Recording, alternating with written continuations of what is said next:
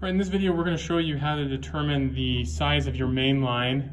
This is a question we get from time to time, and it's a necessary step when you're trying to create a plan on our sprinkler system designer, and also if you're trying to get equations for flow rate, it can also be useful for that. So here we have a piece of pipe. This is like Schedule 80, 2-inch diameter pipe.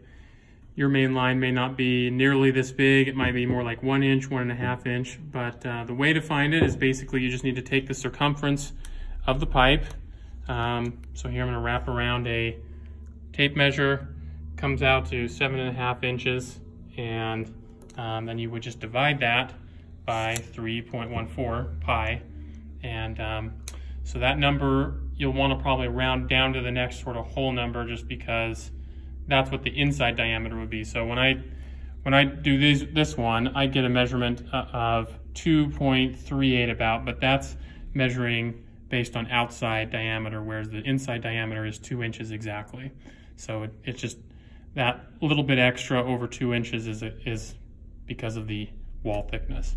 So that's how you do that. And if you have any questions about this process, please let us know in the comments below.